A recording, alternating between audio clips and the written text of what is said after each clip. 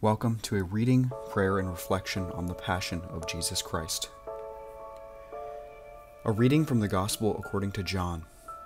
Jesus went out with his disciples across the Kidron Valley to where there was a garden, into which he and his disciples entered. Judas, his betrayer, also knew the place, because Jesus had often met there with his disciples. So Judas got a band of soldiers and guards from the chief priests and the Pharisees, and went there with lanterns, torches, and weapons. Jesus, knowing everything that was going to happen to him, went out and said to them, "Whom are you looking for?" They answered him, "Jesus, the Nazarene." He said to them, "I am." Judas, his betrayer, was also with them. When he said to them, "I am," they turned away and fell to the ground. So he again asked them, "Whom are you looking for?"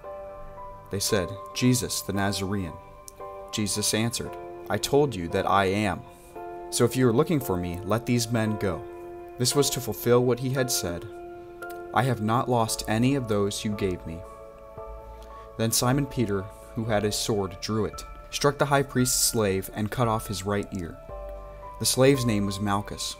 Jesus said to Peter, "Put your sword into its scabbard. Shall I not drink the cup that the Father gave me?" So the band of soldiers, the tribune, and the Jewish guards seized Jesus, bound him, and brought him to Annas first. He was the father-in-law of Caiaphas, who was high priest that year. It was Caiaphas who had counseled the Jews that it was better that one man should die rather than the people. Simon Peter and another disciple followed Jesus. Now the other disciple was known to the high priest, and he entered the courtyard of the high priest with Jesus. But Peter stood at the gate outside.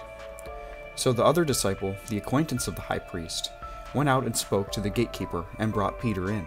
Then the maid who was the gatekeeper said to Peter, "You are not one of this man's disciples, are you?"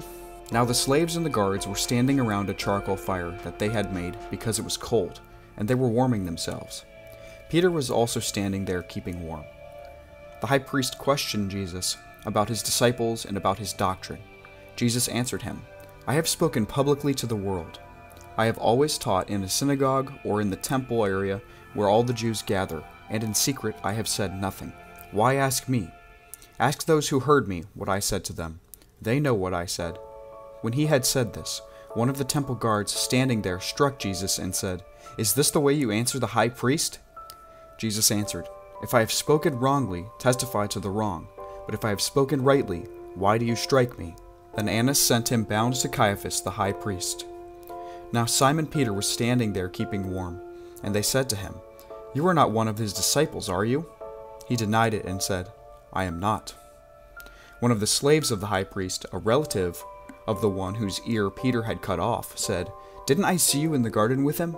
Again Peter denied it, and immediately the cock crowed. Then they brought Jesus from Caiaphas to the praetorium. It was morning, and they themselves did not enter the praetorium, in order not to be defiled, so that they could eat the Passover. So Pilate came out to them and said, "What charge do you bring against this man?" They answered and said to him, "If he were not a criminal, we would not have handed him over to you." At this Pilate said to them, "Take him yourselves and judge him according to your law." The Jews answered him, "We do not have the right to execute anyone," in order that the word of Jesus might be fulfilled that he said, indicating the kind of death he would die. So Pilate went back into the praetorium and summoned Jesus and said to him, "Are you the king of the Jews?" Jesus answered, "Do you say this on your own, or have others told you about me?" Pilate answered, "I am not a Jew, am I? Your own nation and the chief priests handed you over to me. What have you done?" Jesus answered, "My kingdom does not belong to this world. If my kingdom did belong to this world, my attendants would be fighting to keep me from being handed over to the Jews. But as it is, my kingdom is not here." So Pilate said to him, "Then you are a king." Jesus answered, "You say I am a king. For this I was born, and for this I came into the world, to testify to the truth. Everyone who belongs to the truth listens to my voice." Pilate said to him, "What is truth?"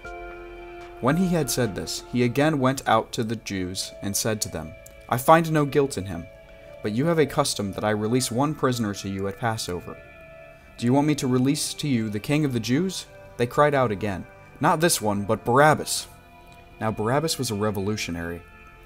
Then Pilate took Jesus and had him scourged, And the soldiers wove a crown out of thorns and placed it on his head, and clothed him in a purple cloak. And they came out to him and said, "Hail, King of the Jews!" And they struck him repeatedly. Once more Pilate went out and said to them, "Look, I am bringing him out to you, so that you may know that I find no guilt in him." So Jesus came out, wearing the crown of thorns and the purple cloak, and he said to them, "Behold the man." When the chief priests and the guards saw him, they cried out, "Crucify him! Crucify him!" Pilate said to them, "Take him yourselves and crucify him. I find no guilt in him."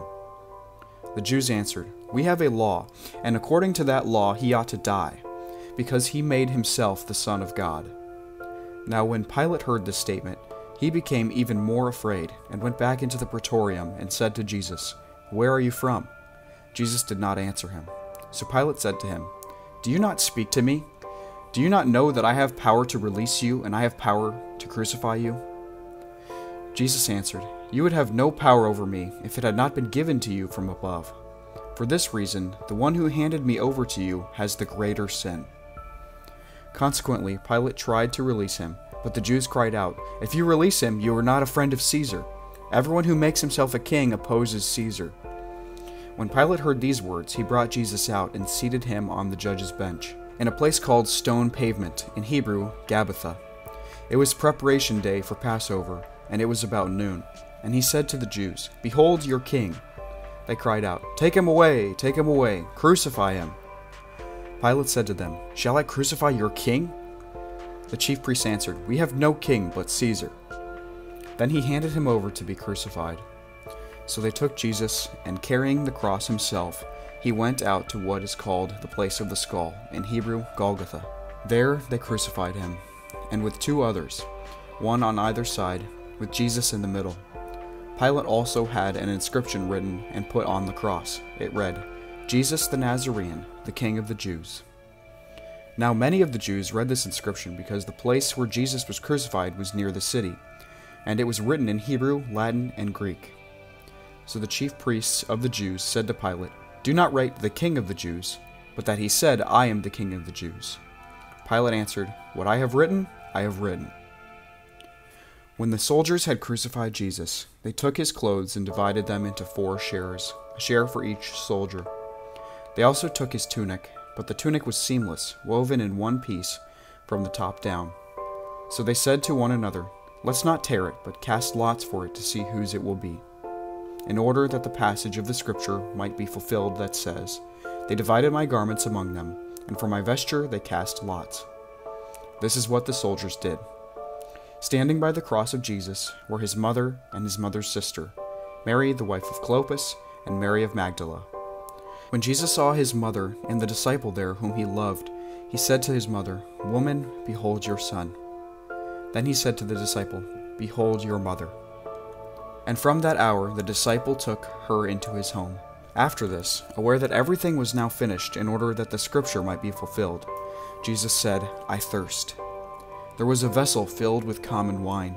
So they put a sponge soaked in wine on a sprig of a hyssop and put it up to his mouth. When Jesus had taken the wine, he said, "It is finished." And bowing his head, he handed over his spirit.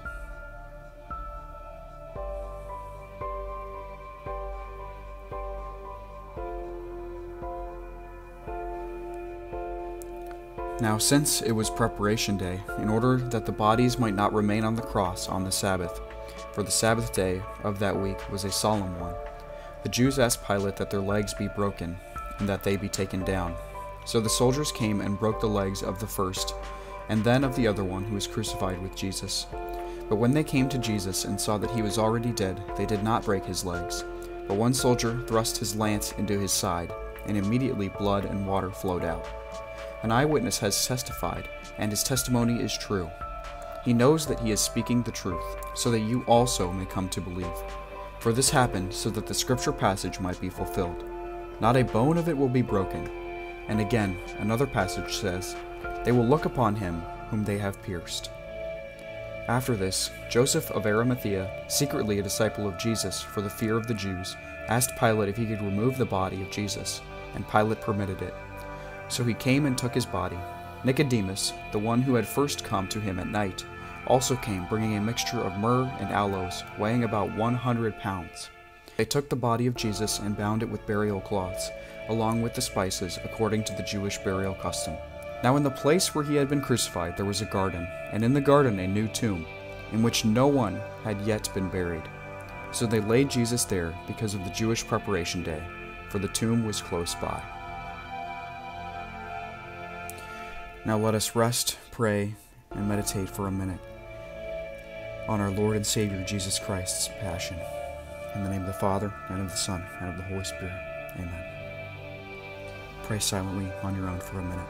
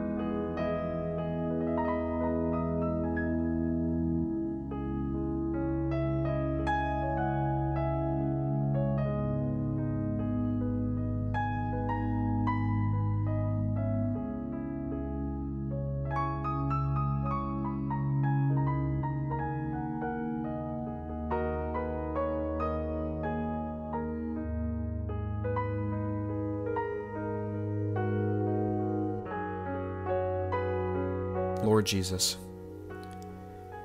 you came down to earth and humbled yourself to humanity's level, and even allowed yourself to be handed over to be crucified by humanity. And it is our fault. It is the fault of our sins that this may have come to be. But Lord, we cannot thank you enough for sacrificing yourself for our sins and saving us. Even though none of us deserve it, we are all sinful. We all choose to turn our back on you sometimes. Just as Peter did, denying you 3 times outside the gates. Just as all the apostles did, cowering away in fear of being arrested, persecuted, and dying in the same way. Lord, help us to not be afraid of our faith in you, and to not hide it. Oh, we can't imagine how horrible the torture must have been, and how much weight you must have felt, carrying the weight of our sins on the cross, the weight of all of our sins, constantly turning our backs on you and choosing other things over you, Lord. Your friends and your apostles turning their backs on you as well, and humanity too, handing you over to be crucified, yet you having no fault, living a perfect and holy life with your will perfectly aligned to God's will. Yet we choose to crucify you. And sadly, if you were here in person today, undoubtedly humanity would make the same decision. And Lord, we are so sorry. And as you've said when you were on the cross, Lord, forgive them, for they know not what they do. And sadly, Lord, many of us do not know what we do, day in and day out, choosing other things over you and putting you on the back burner. Lord Jesus, please help us to put you first and foremost, you above all else. Let us withhold the first commandment, to love the Lord, your God, with your mind, your heart, and all your soul. Help us to bring others close to you as well. Lord, we also acknowledge and accept God's will that He had for you, and understanding that this was all part of the plan. This was all part of God's plan from the beginning. He knew, and you knew, exactly what would happen. Exactly that humanity would betray you, and that we would turn our backs on you. And yet, while we were still sinners, you sacrificed yourself and died such a horrible death to save us, so that the faithful may be united with you and God the Father in heaven forever. And for this we cannot thank you enough. We cannot thank you enough. We cannot even begin to imagine the amount of pain and torture it must have been, and the public humiliation in front of crowds of people, the pain of being scourged and whipped repeatedly, and being mocked with a crown of thorns being placed on your head in mockery. It must have been horrible and so painful. Lord, but you accepted it with grace.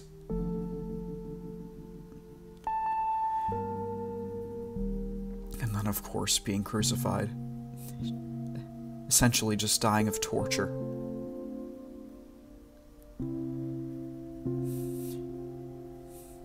Nails being driven through your feet and through your hands. And slowly suffocating on the cross. And today that cross and your death, it is one of the truest symbols of your sacrifice for us, and showed how much you loved us. Your love is so strong and so everlasting and so powerful that we can't even comprehend. We can't even begin to comprehend what your love is like and what God the Father's love is like for us. For He loved us so much, He created us in His image and likeness.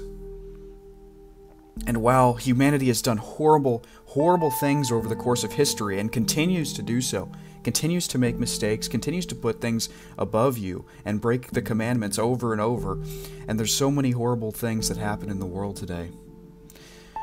But yet, still, you came down to earth, humbled yourself, and died for us, and died for our sins. Even though we don't deserve it.